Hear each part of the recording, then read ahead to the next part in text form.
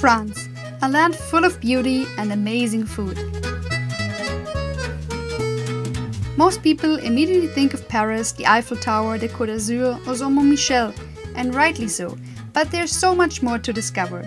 In this video I will show you some well-known but also lesser-known places of beautiful France.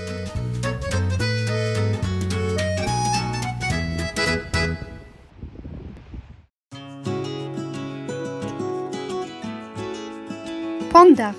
The Pont d'Arc is a large natural bridge located in the south of France in the Doubs Department. The whole surrounding area is very nice in summer to swim in the river, but it's also a popular place for canoeing and kayaking.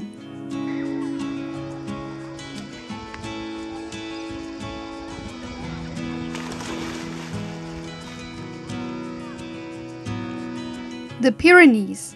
The Pyrenees is a mountain range straddling the border of France and Spain, with the microstate of Andorra sandwiched in between. With its heavily natural setting and sacred pilgrimage sites, the Pyrenees is a soul-inspiring destination.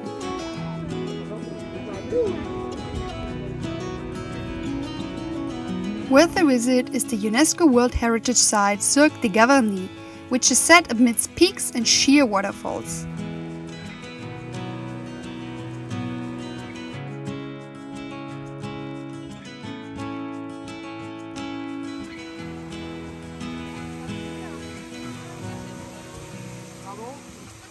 Also worth a visit is to take the cable car up to Pic du de Bigorre at 2,877 meters, where you can enjoy a 360-degree view.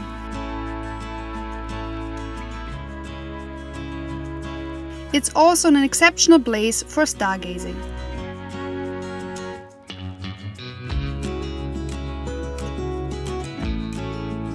Another must-visit in the Pyrenees is the pilgrim city of Lourdes. Every year, millions of pilgrims participate in the spiritual activities at Lourdes, which makes it one of the most important Catholic pilgrimage destinations in the world.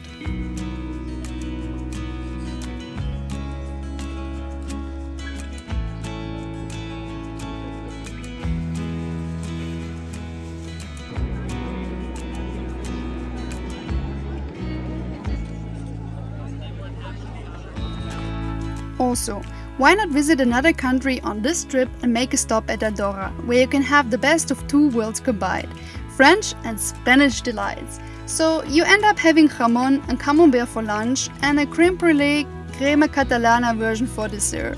It's also the perfect stop to stock up some wine, cheese, jamón and other delights for reasonable prices because they only have a 4.5% VAT. Now it's all about wine in Bordeaux and Saint-Emilian. The wine metropolis Bordeaux, a must-visit, is the Wine Museum and Le Basin de Lumière.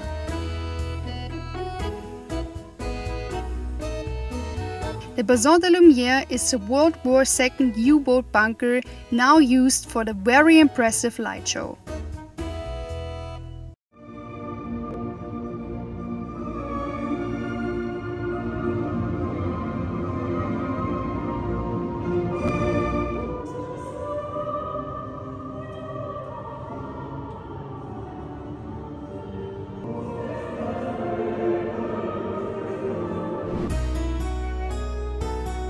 The UNESCO World Heritage Village, Saint-Emilian.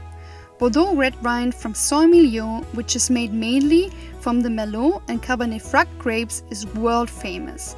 Saint-Emilian is situated on two limestone hills on the banks of the Dordogne, surrounded by prime vineyards. Here are the perfect conditions for growing wine: limestone soil, sun, wind and great storage facilities, because the entire region around Saint-Emilian consists of underground caves.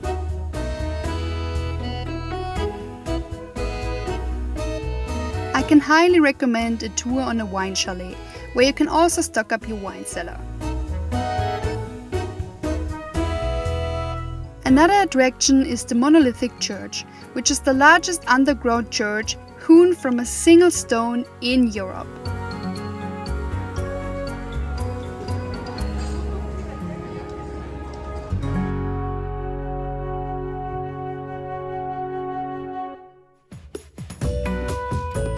Dune du Pilat, the largest shifting dune in Europe. The dune moves 4 meters along the sea every year and has been for 8,000 years.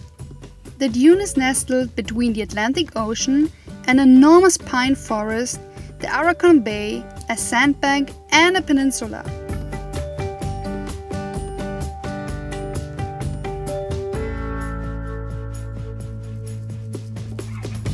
Most people only climb up the dune from the main entrance, relax at the top and go back, so the first peak tends to be crowded.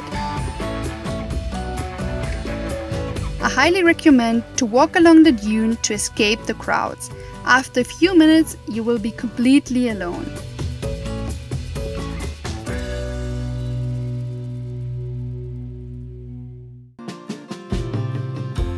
The Doubs Department. The Doubs Department is full of gorgeous villages.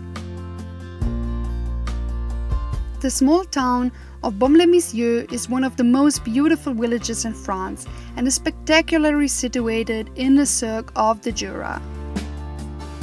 Another gorgeous village is Lourdes, which is also listed among the most beautiful villages in France. Although Lourdes is small and a visit does not take very long, the ancient houses along the river creates a very lovely scene. Close by is also the pretty town of Pont.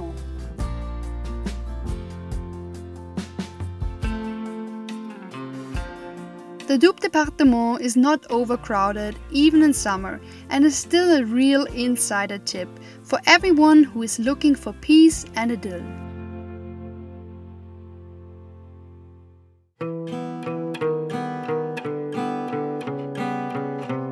Mont Saint, washed by the sea, surrounded by legends, the world-famous monastery mountain in the mudflats is a work of art. But be prepared for massive crowds of people. I can highly recommend to come as early as possible, especially during summer, because later it's almost impossible to enjoy it.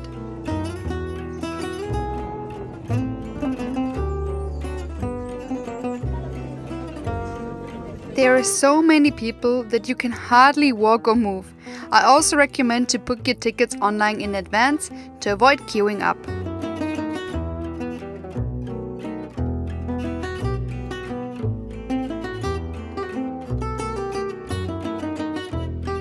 My highlight was to watch from the walls above as the tide comes in and washes everything away.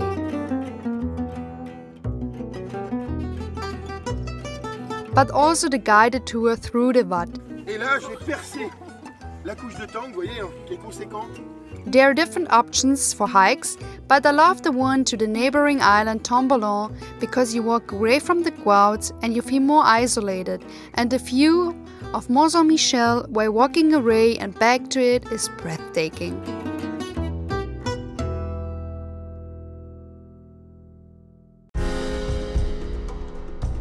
D-Day in the Normandy.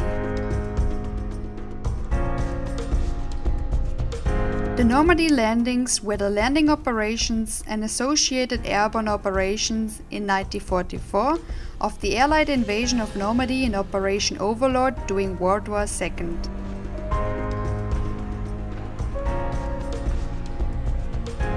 Codenamed Operation Neptune and often referred to as D-Day, it was the largest seaborne invasion in history.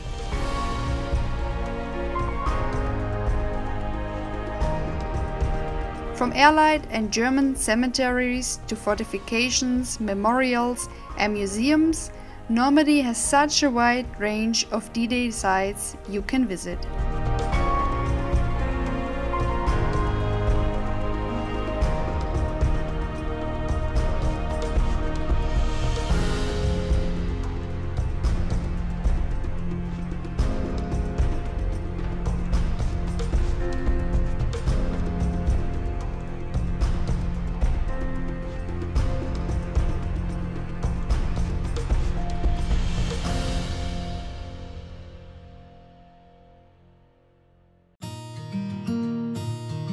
The Côte Azur, or the Alabaster Coast in English. The Côte Azur is part of the French coast of the English Channel. It takes its name from the wide view of its high chalk cliffs, including those of Étretat, which is the most famous place off the Alabaster coast. It is part of the same geological system as the white cliffs of Dover on the far side of the English Channel.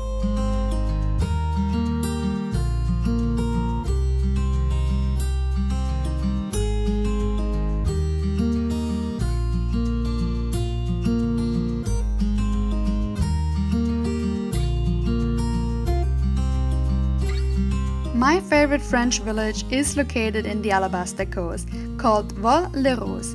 It is a picturesque village of typical half-timbered cottages and lots of ancient unspoiled charm. The Veules, which flows through the village, is France's smallest river. There's a good reason why so many painters, poets and writers fell in love with this place.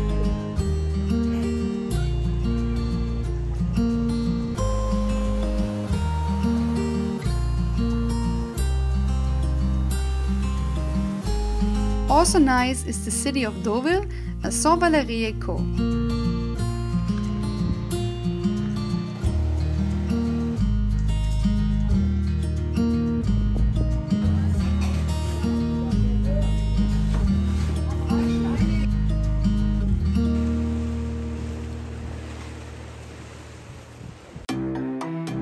Brittany. Brittany is the northwesternmost region of France and is a hilly peninsula jutting into the Atlantic.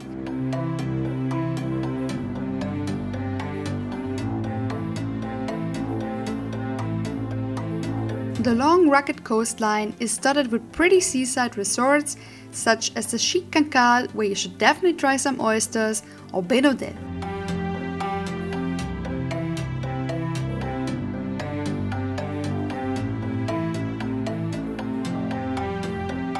Another must-see city is Saint-Malo, which is built on rocks in the English Channel.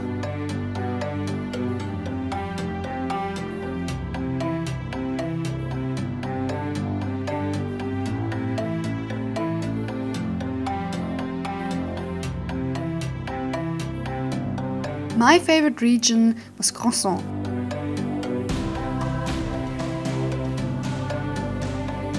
Landscapes alternate between spectacular cliffs, heathland, turquoise ocean, and beautiful beaches and sunsets.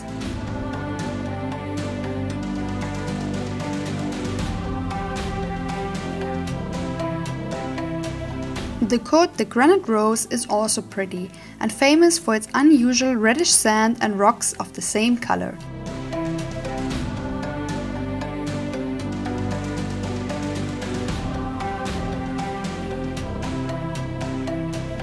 But I liked Brittany so much because there were still many beautiful, lonely places that were not overrun with fellow tourists like you have in the Normandy.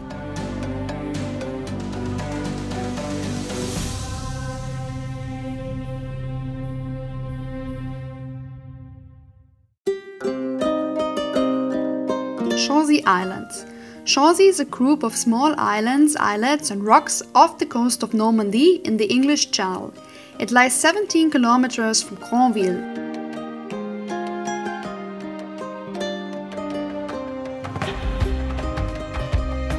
These islands see some of the greatest tidal ranges in the world, up to 15 meters. When the sea is out, there are 365 islands, but that drops to just 52 at high tide. The result is a truly mesmerizing, ever-changing panorama.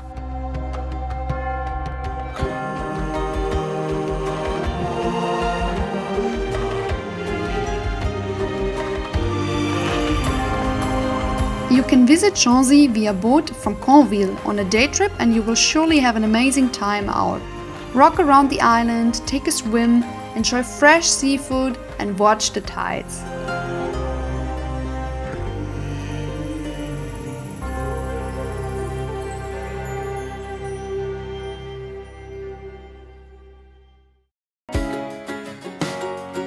Biarritz and Bayonne. Biarritz is a city on the Atlantic coast and the French Basque Country in southwestern France. Biarritz is known for wild surfing beaches, white houses with colorful shutters, haute cuisine and haute brie.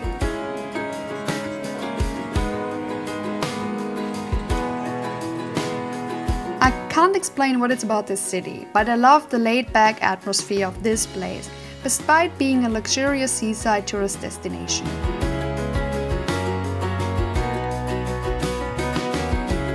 The close-by neighbor city Bayonne is also worth a visit, especially during the Fête de Bayonne, which is the largest festival in France with over 1 million visitors yearly. Everybody's dressed up in white and red and celebrates for 5 days straight. If your stomach is up for it, you can visit a traditional ball fight as well.